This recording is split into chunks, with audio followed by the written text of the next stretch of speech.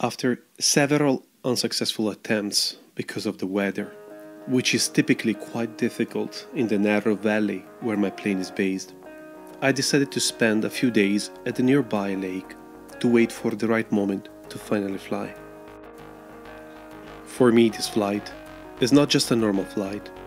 I've been longing to fly with my machine for a very long time, so that I can develop that special connection between pilot and engine controls and instruments. On one side, I'm very excited because this is my long-time dream. On the other, I'm nervous about size of the plane I may not like. After all, this is a very new machine for me. It is an ultralight and it has a very peculiar type of engine on which I have very little experience.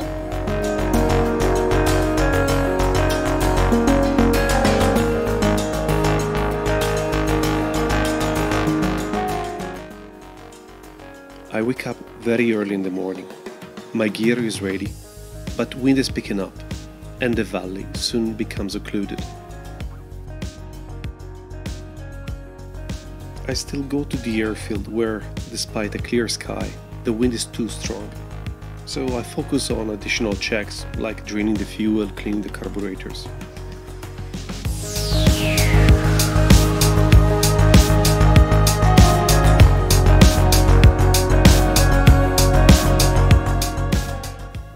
The first day passes without flying.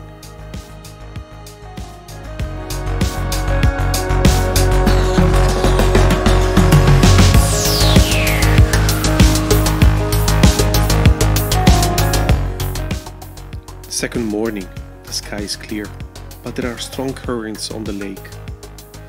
The view of the sunrise on the water body and the surrounding mountains is, however, breathtaking.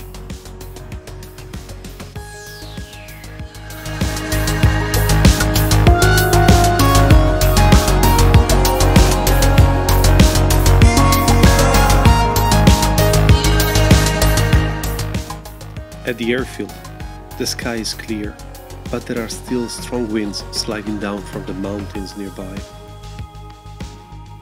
If I was flying other planes, I would probably take off, but I decided to be patient once more. Mountain winds are insidious, and I don't have sufficient confidence with the plane to comfortably manage a landing in turbulent winds. I ran some ground tests instead. The two-stroke engine has an incredible acceleration. It seems that the plane is as hungry as I am for flying.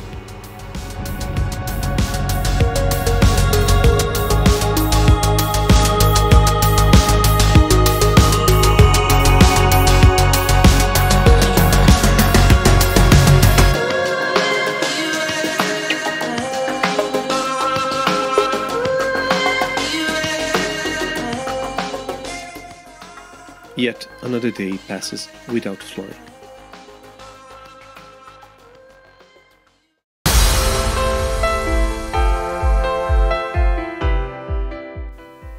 I wake up early once more. This time the lake is flat and the sky is clear. I head to the airfield and without wasting time I start the engine.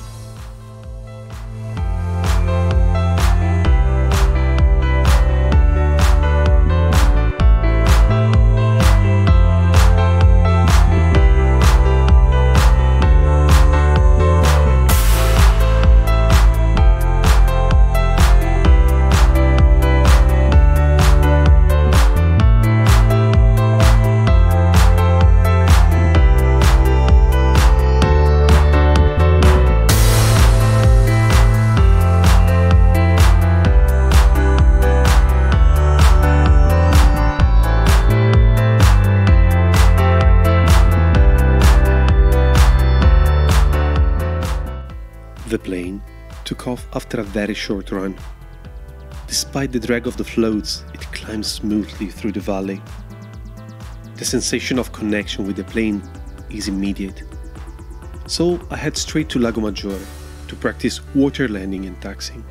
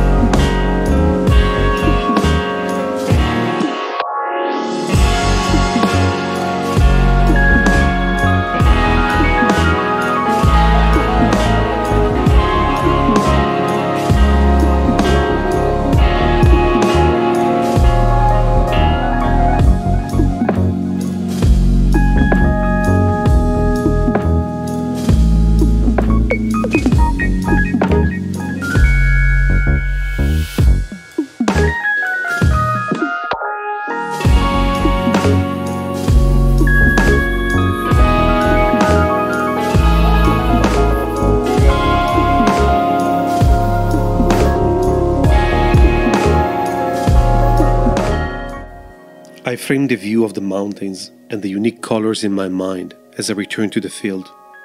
It's a memory on which I want to hang on for as long as I can.